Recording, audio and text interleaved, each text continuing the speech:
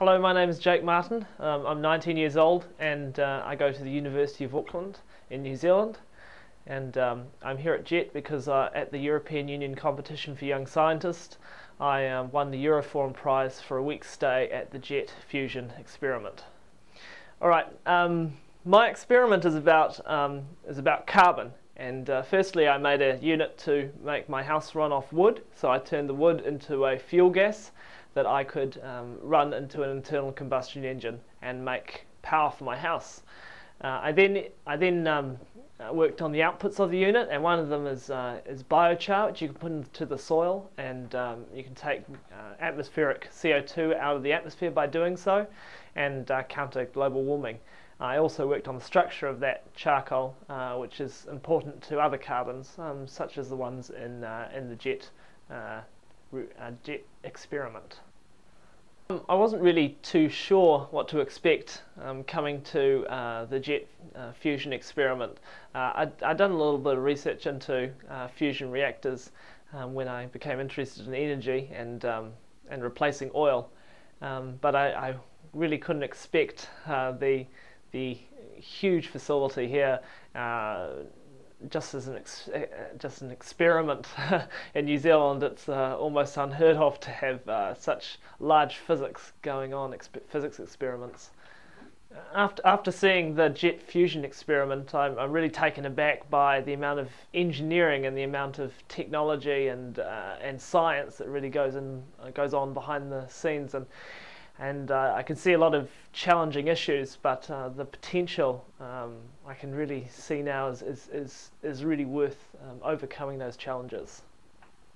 I met about 10 scientists or engineers while I was here for a week at the JET experiment, and I was really taken aback by the enthusiasm that all the scientists and engineers had for their work, and I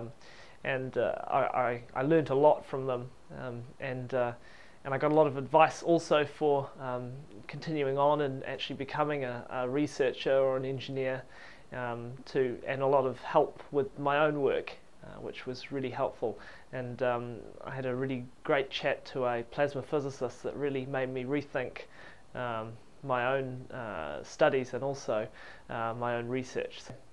I was really amazed at the cooperation and all the collaboration between the different European countries, and I really don't see that in New Zealand, being so isolated away from the rest of the world, actually on the other side of the world, and it's opened my eyes to see really what's available for me if I was to continue doing research and science, if I was to come to Europe and do some research here. So yeah, it's really exciting.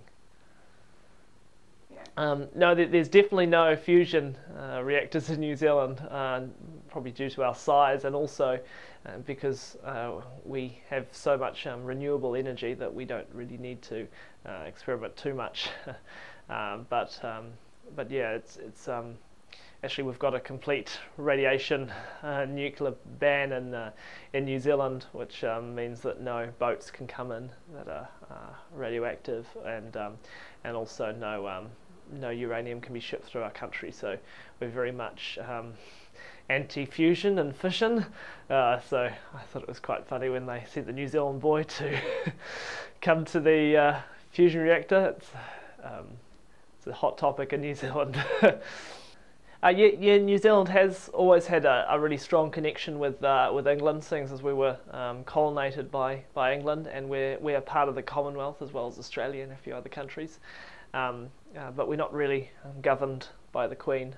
We've got our own government, but we are still proud of our heritage, and we still get quite excited when we hear the Queen's coming around.